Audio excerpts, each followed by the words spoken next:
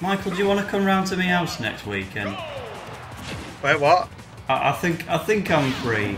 Oh no, I'm not, because I'm off to Video Game Market. Never mind, no, I can't invite you. Okay, maybe another time. With a yo-ho-ho, it's Taylor the Toaster. Okay, what? I just Is this the intro? Okay, right, good. I don't fucking know. Yeah, we've got a Corrin versus Dark Pit going on with Tail versus Michael. Last time the two of us MC'd, we had a right laugh doing Stelly versus Jackal, and Michael lost. What his time you audio currently track. at? Because I kind of didn't start. I didn't get like start properly. So when I was really looking forward to that video going up, because like in one of the failed recordings, Chris got an amazing substitute spike. Tail, I'm out of sync. I didn't realize we were going. I was just confused. Oh, you didn't hit record. No, I hit record. I just didn't hit the play button in the like match because I was just confused.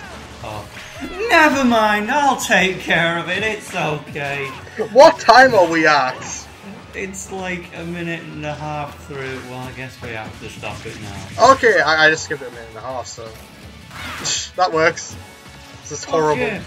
Right, worst commentary ever. But yeah, like Chris got an amazing substitute spike, but that recording got cut, and Michael's commentary from the set was gone. So I was just gutted. That's on my. I'm pretty sure I sent that to Molly, and it's on my Google Drive. So. I was gonna submit it genuinely to EMG Play of the Week, and then it turned out that set didn't count. It's like, oh. Meanwhile, there's 1% in it between Fawn and the lazy gamer, but the lazy gamer's gonna have to get up off his ass and get the killing blow. Nope, it goes to Fawn with a side B. Gonna be honest, I fucking hate fighting Corrin. Like, Believe right now. Me. I know that being a Sonic, you know, it doesn't really make much sense for me to complain given that he's one of the best characters in the game, but Corrin is such a bad matchup. Well, I can't stand it. Like, I'm a Peach main and I don't even know what the matchup is like because I don't really check the matchup. You're a Peach main now? Yes. But the hype villager? I don't main villager anymore, I main Peach now. Alright, well that's a first. I didn't have a clue. It's just like I didn't have a clue either. Like a week before the tournament started, I played Peach, and Scourge was like, "Damn, your Peach is good," and I was like, "I'm gonna play Peach now, so that's all right." You could easily win if you just used Cloud, you know. I haven't paid for Cloud, so you know. And oh god, was that reverse side smash? I'm really not sure. If Fawn held on to it a bit longer there, that would have been it. This is a pretty dominating performance from Fawn, who lost out to Emily. There we go. Game 1 goes to Fawn. Yeah, that's pretty impressive. So we'll have to see if there's any interesting character switches from either of the two in Game 2. We'll see you in a bit. Yeah, see you next match. No surprises here, we're seeing a Cloud. Ew, Cloud versus Corrin, this is my nightmare. Oh no, it's like when Cloud first came out. Oh, what, this is Omega Dreamland? What's the point? Can you pick like Pilot Wings or Woohoo Island because to get a different background in because you get DDD in the background, which is beautiful. DDD's perfection. Pardon. Nice one, nice. Like, when Cloud first came out, he just seemed so OP because he could just do everything. But now I understand why Sakurai thought he was balanced. It's because Corrin is ultimate counterpick to him. Pretty much. But then Corrin's everyone's counterpick, so...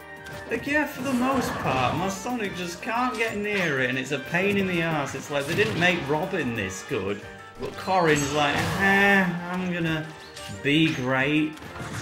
I legit think one of the only reasons Corrin's like so good is just like the counter. The counter can kill you so easily. Like I was Ganondorf once and I got killed at 0% because it's that good. Like fair enough, it was an uncharged side smash in mid stage and I got killed by the counter because like. Wow.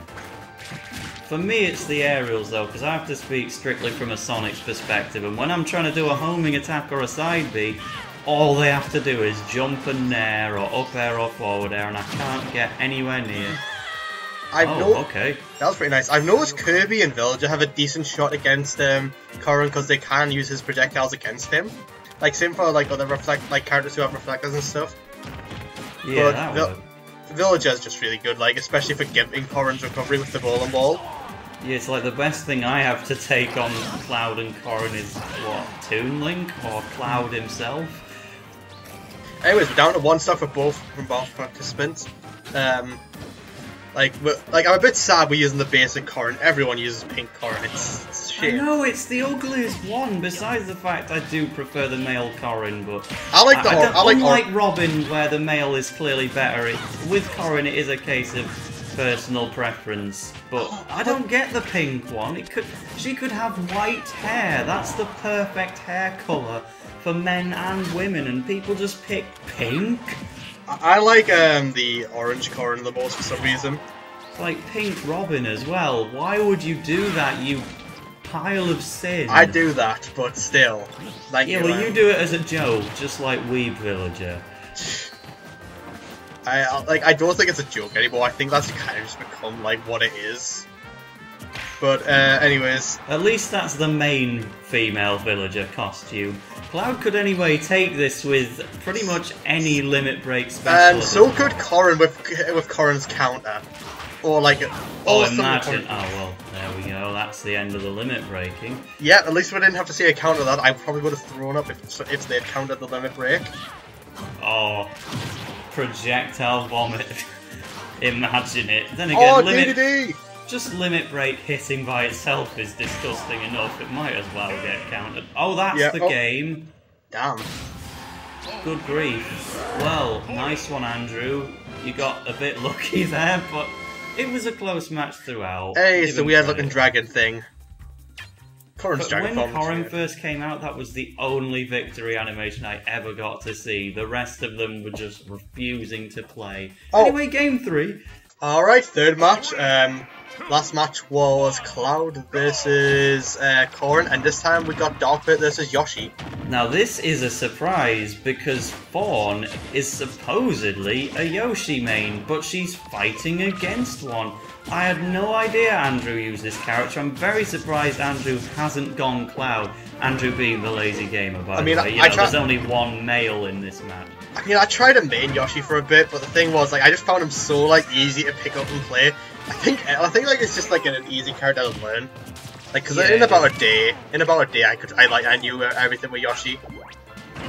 It's like Andrew plays Cloud a lot. Like when I did a set with him once, he went, full Cloud for the whole set, and yeah, he hasn't brought it out here at all. Pretty much, like. There was an original bracket layout before I got moved to a match with Lotus where I was put up against Fawn. My plan was just to Cloud, and that'd be it. But Fawn has taken the lead again here. She was quite unlucky to lose the last one, so perhaps this time it'll go a little better. Yeah, honestly, I would say the match has been fairly even. Like, Fawn's usually been ahead, but like, still. Oh. Yeah, no matter which way this goes, this is being a pretty enjoyable set. It's not between high-level players by any means, but they're evenly matched and you can't tell which way it's going to go, and they're using a big variety of characters as well, so... No, judging by like his character, Andrew's probably going to kill first because Yoshi's just so damn good at killing. Like, his smash attacks, like his aerials, he's just got so many options. That could have been big damage. Yeah. Don't Get even a reflector out maybe though. Yeah. Okay, just jump into the egg instead. That will do. Oh, Subrama! Okay, so now we have big advantage for Fawn here. The Water Master. It's getting bigger and bigger. Could this be the first victory for a woman in the losers bracket? Why did you have to say it like that? Because there's like, I'm trying to find ways to make it stand out from all the other matches in the losers bracket. I mean, this is a match that doesn't have Corrin in, so that stands out for a start to me. yeah, like, there has been no shortage of the final 3 DLC characters in this tournament. Even from me, I admit I did go Cloud at some point. You know, if Lotus is gonna go Falcon twice in a row, I deserve some cut sort of chance. Is that match been well, that must be going up before this one. Yeah, it's round 1 minute. Okay, good. Just making sure. But yeah, there's 10% in it here. One of these players is going out, and one of them is going through, and it's getting pretty exciting. It's hard. I would say Dark Pit's got a better camping game, just because of the reflector alone. The arrows are pretty meh, but being able to reflect the projectiles is pretty good.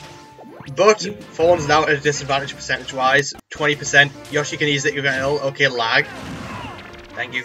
Google Drive. Recording breakup, but it doesn't matter because we're still in sync pretty much. Oh, that nearly was killed. pretty strong for 93%. God, are we gonna have an aerial kill? It is cool seeing a Dark Pit. I don't know, you don't see many Dark Pit players these days. No, because Dre's got all his DLC characters on now, like Cloud and Corrin.